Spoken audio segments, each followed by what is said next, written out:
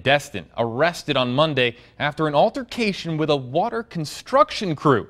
But as the Gulf Coast CW's Haley Minogue found out, just when you think this story can't get any weirder, a lawnmower enters the picture. She now joins us live. Haley, I guess a lawnmower is one way to make a getaway attempt.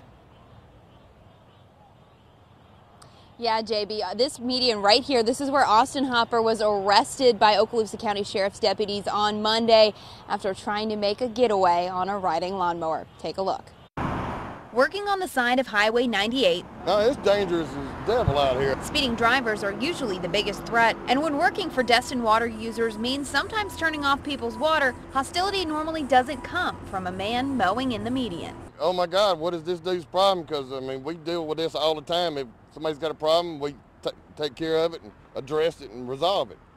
But he gave us no indication there was a problem. He just went on a rampage. The Okaloosa County Sheriff's Office says 32-year-old Austin Hopper attacked a Destin water user's crew with a weed eater. We was just working on the side of the road, and he was cutting grass down the side of the road, and he stopped and started weed eating right there where we was at and started talking to himself, and then started trying to pick a fight with me and my guys. This man didn't want his face shown because of how this story ends. He stuck the weed eater up in the cab of the machine, and then when my inspector got out here, he turned around and stuck the weed eater up in his face. When deputies arrived, the man says Hopper tried to ride away from them on his mower. Now look back at it, I mean, it's just something that's unbelievable that somebody would do something like that. After he was arrested, he had parting words for the crew. He was threatening me and the other guy that he was going to come back and take care of us. Hopper was charged with aggravated assault, criminal mischief, and drug charges. The sheriff's office says he had meth and a syringe on him when he was arrested.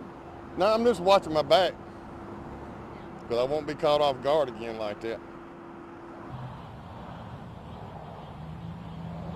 We reached out to Destin water users for a statement. Here's what they said. We work in the public, and most times it's uneventful, but sometimes we encounter someone who, for whatever reason, they're upset with what we're doing. Our employees are trained to be calm, do not react when provoked, and if necessary, call the sheriff's office. Reporting live in Okaloosa County, I'm Haley Minogue, the Gulf Coast CW News at 9.